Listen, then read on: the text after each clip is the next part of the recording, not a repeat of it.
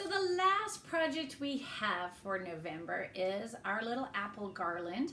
I only have 3 on mine because I just wanted to show you guys what it looked like. Besides, if I held it all the way out, you wouldn't be able to see it anyways.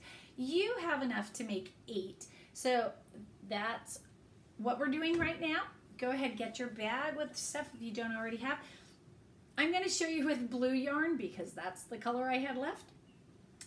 You're getting them in like little balls like this.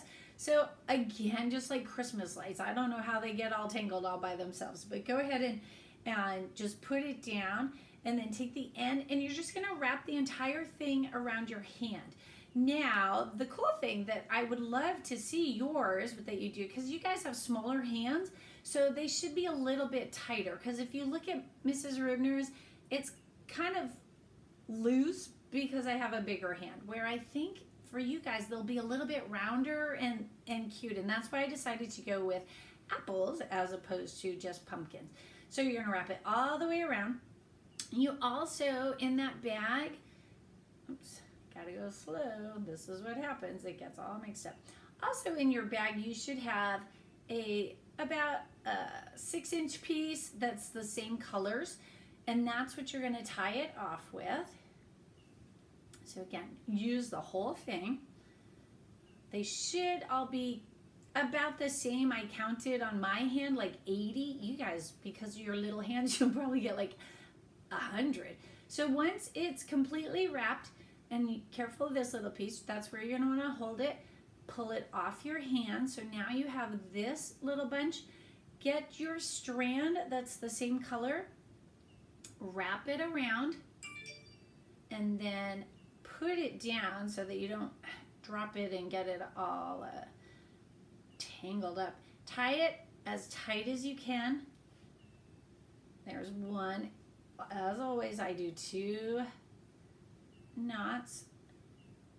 If you want to do 3, 3 is good too. And then cut the little extra pieces off because you don't want those hanging down. And this little piece that was the end, you can either tuck it in or you can cut it as well. Sounds like thunder.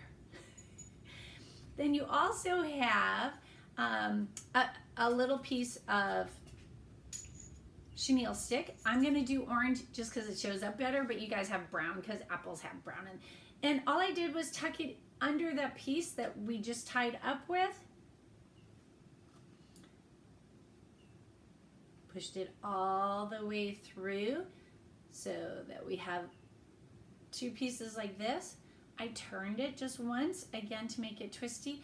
And then what I did was the string that you have, so you also have string, but so the string, that's how I attached it, was on this. And that way, when you do it that way,